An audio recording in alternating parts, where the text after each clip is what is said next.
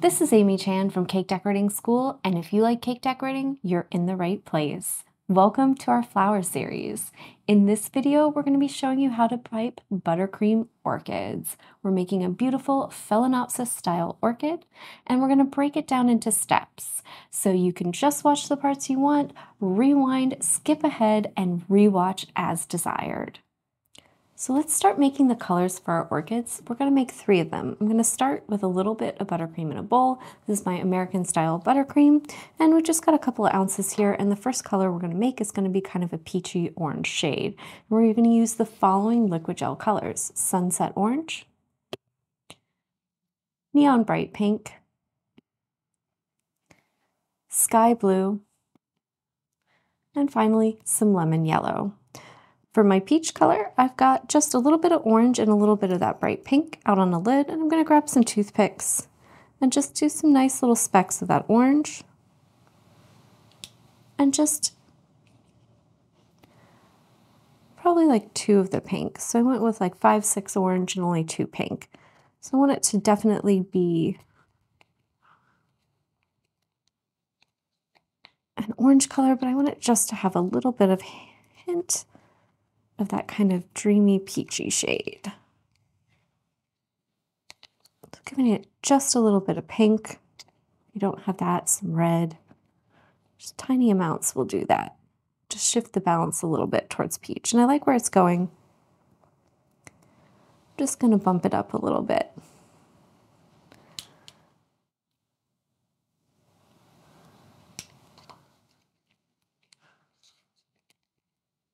Just to make sure it reads well with our other colors.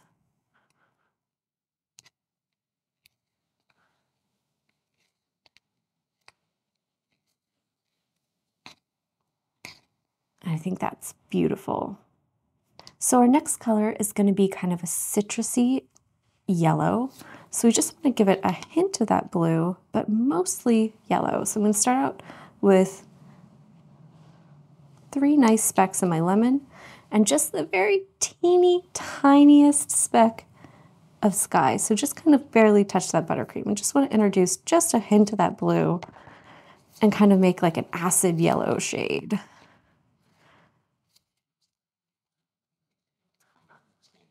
And it doesn't take very much of that blue to accomplish your mission. And I ended up just a touch more green than I wanted. So if that happens, I'll just add a little bit more yellow just to bring it back a tiny bit.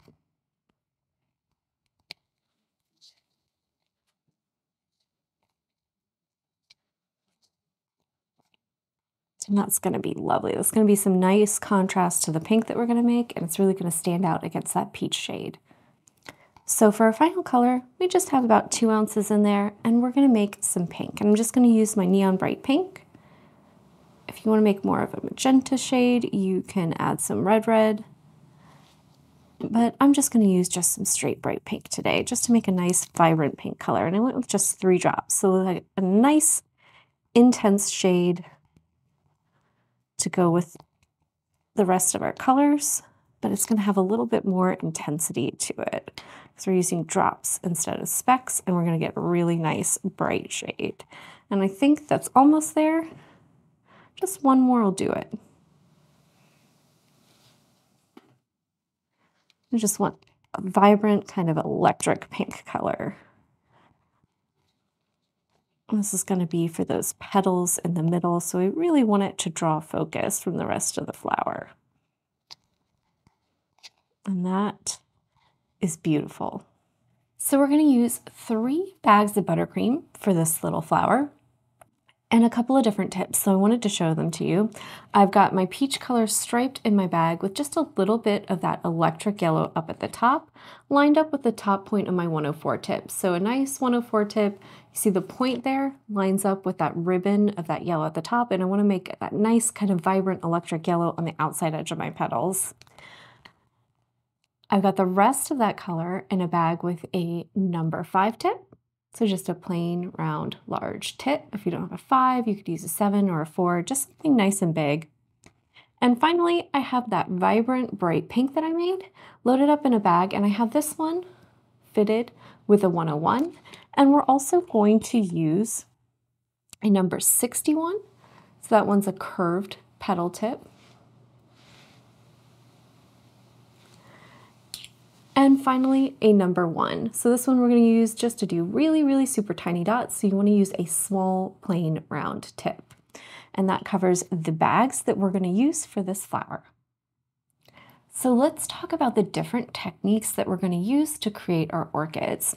And we're going to use our 104 to create kind of 2 different shapes of petals. So we'll talk about those first. So that's our bag with our striped buttercream, our nice big, there it is, 104 tip on it.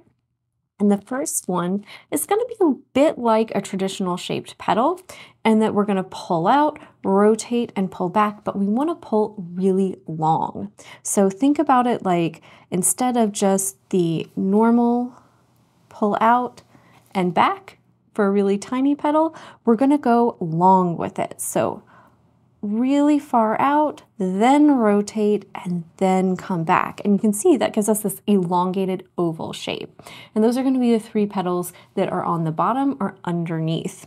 And then in between and on top of them, we're going to do what I call kind of like diamond-shaped petals. So you want to imagine a little bit like you're trying to draw a diamond with the tip. And the first side is actually the angle of the opening.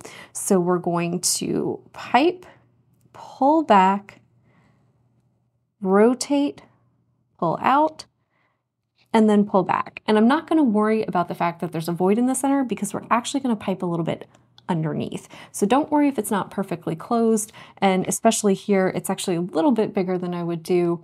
And it's just because I'm on the tray. So that void ended up being a little bit bigger than normal. But we really want to pull a nice kind of diamond-shaped petal. If you want to get them really accurate, you can even go for a little bit of a curve on the outside edge. And that's just those fatter petals that are on top. We're also going to do a pillar, and this one is going to be with our number 5. And the part of this flower has a name that I can't really pronounce, but it looks almost like a little proboscis or a little kind of nose there at the top of some of the other petals that are kind of in the center area. And we just want to start with a dot. So number 5 tip up off the surface, squeeze, let it connect, form a dot, and then instead of ending it, pull up before you end. And you can actually make nice little pillars. So you can see just like a little nub there, and that's going to go in the center of our flower. Next, I've got my 101 tip, and these are what I call upright petals, for lack of a better name. But we're going to take that 101 tip, make contact with the surface with that fat end, and just slide along the surface a little bit, essentially to make an upright wedge shape. So we're not really drawing a petal shape with the tip, we're literally just letting it kind of do its thing, and you just want to move slow enough so that the base is fat enough that it stands up on end. So you can see that. There we go. So those are just going to be those kind of little petals in the middle that kind of flank that center.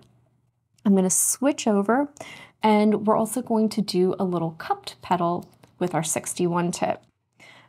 So just change, because this is also going to be in my magenta. And this one, just go with the classic teardrop shape. Fat end of that tip is going to be towards the center. The skinny curved end is going to be towards the outside. And because it's curved, we'll get kind of like a nice cup to that petal. So you can see it kind of stands up on the end. And that's going to be part of the bottom. We're also going to use our number 1 tip to do both spikes, which we're actually going to combo with that cupped petal to give it that kind of little flared look. So just really quickly for your spikes, dot, let it connect, pull away while still squeezing. So rather than the pillar that we finished and then pulled away, the spike, if you pull away while you're still squeezing, gives you that nice tapered point on the end. And then finally, just some nice little dots. So just light pressure, finish them off neatly. We're making just tiny dots with our number 1 tip. So you can see that spike and just some really tiny dots. And we're gonna combo all these together to make a nice little orchid, and it's gonna be kind of like a little phalaenopsis style orchid. So now that we've talked about the individual techniques, let's talk a bit more about how we combo them together to make the actual flower on our flower nail. So let's talk about how we combo the techniques we just talked about to build your blossom. The first thing we're gonna do is pipe a trio of those oval-shaped petals. So think of it almost like orientation, kind of like a peace sign. So 2 at the bottom, 1 at the top, and that's gonna leave you 2 gaps over here at the side. We're going to pipe a little fan shape right there on each side, and that's gonna act as a support for the diamond-shaped petals we're gonna put on top, but it's also gonna fill in the little void in the center of the petal and put color underneath it. That way, if you get a little hole in the middle, don't worry about it. There's gonna be something there, the color will fill in, people won't really notice them, right? It'll end up being covered up. So once we have our oval-shaped ones and our diamond-shaped petals on top, we're going to pipe our pillar. If needed, I'll pipe a little support down in the bottom just to kind of connect everything together. And then we can pipe our little cupped shaped petal at the bottom with our 61. We can put the fan shapes on the sides, and then we can finish up by doing some dots on those diamond shaped petals. And also we're just gonna pull some little spikes kind of right there on the end of that petal we're going to create with the 61, and that'll create this kind of little characteristic little unusual petal shapes. A lot of times they have these nice little kind of like tendrils hanging off of them, and they're really kind of elaborate and unique, and that'll give us a really nice look to our orchids, right? So now that we've talked about this, we're going to pull out our flower nail and give it a practice. So let's start piping an orchid on our flower nail. I've got my large flower nail out. I have a little piece of parchment. You can see I've divided into thirds and I've marked it with a Sharpie. So we have a nice kind of peace sign going there in the middle. And that's just to help me judge my distance and placement on my petals. So if you're new to piping on a nail and you're doing things like this and you're having trouble visualizing it when you're piping on the surface, you can always do that. It's great. Use your Sharpie, something dark, flip it over so you don't have to worry about it having contact with your food, and you get a nice prominent line there that shows through that you can follow. So I'm going to start by piping my oval shaped petals, and I can just start right here at the center and follow my line. So just going to start, you can see the bags kind of lay flat, the back of the bag is facing away from me, and I'm just going to draw nice and slow, pull out to the end, and then pull back towards the center. And we have a beautiful petal, right? And then I'm gonna do the same thing for my other 2.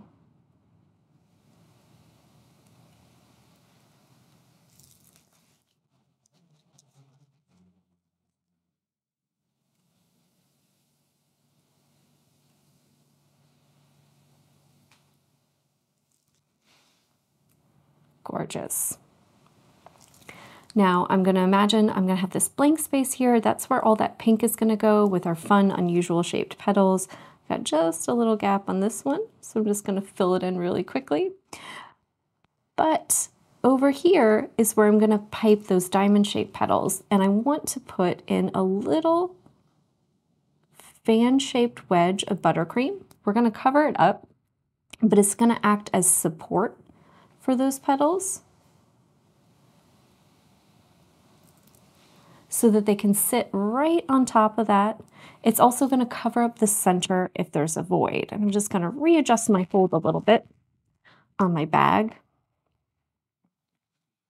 to make sure I've got a nice grip on it. And I'm going to start here back at the center. We're on the surface of those petals we've already done, and we're going to imagine our diamond shape right there that we're going to pull. So out, back 1 point, over to the other edge, and back. And you can see, even though it left a little bit of a gap, because there's color underneath, it's actually kind of filled in. And once we go in and put dots on that petal, it'll really make that little line disappear if that's where we focus our dots. So I'm going to go on the other side and do the same thing. So start in the middle, slide out on a diagonal, again, pull it back and right there towards the center.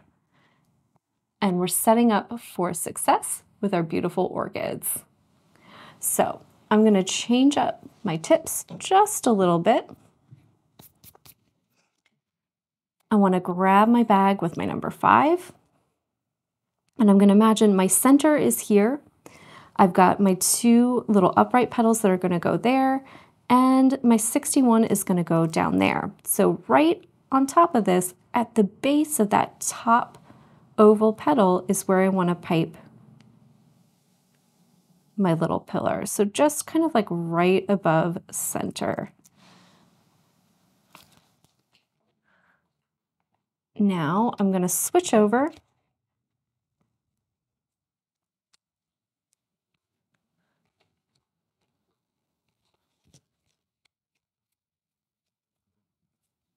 and work with my 61. So for this, I'm going to turn it upside down and I'm going to pipe that teardrop shape right here. So just in between those 2 bottom oval petals. Nice teardrop shaped petal. Gorgeous.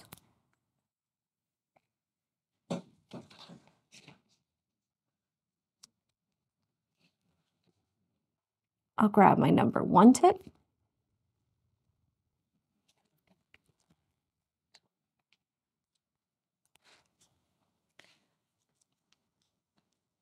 And I'm just going to make sure that it's coming out nicely. And then I can just slide on the bottom edge of that petal and pull a spike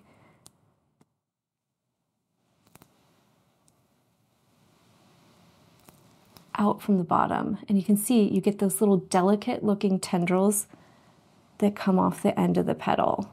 And it looks like it's all one piece.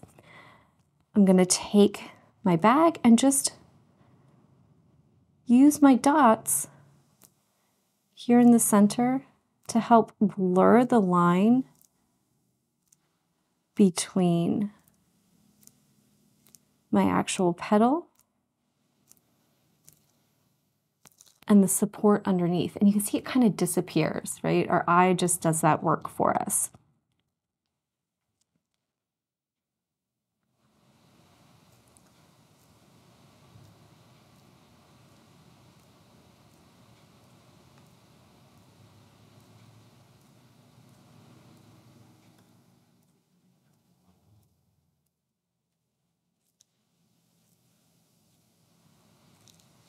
And orchids often have beautiful colors out on the petals, a lot of dots and other beautiful things. So you can really kind of cover up any of those little gaps, little areas where the frosting doesn't quite join up with those. Final step, change over to my 101, and I'm going to do those 2 little upright petals right alongside. So you want to think about them, they're kind of almost joining that teardrop shape to our nice little pillar up there. So I'm just going to go along each side of that and make a nice wedge-shaped petal. I want to make sure I've got my fat end down and just slide right along the surface. And that's going to give us that nice kind of characteristic look to our orchids. It's very 3-dimensional and they're quite stunning. If you enjoyed this video and you'd like more about the cake decorating materials and equipment we use, or just some inspirational videos about cake decorating itself, you can follow us on Insta or YouTube at Cake Decorating School. If you'd like to know more about yearly membership and what it entails, you can go to www.cakedecoratingschool.com for more information. And if you're interested in these products, you can check the links in the description.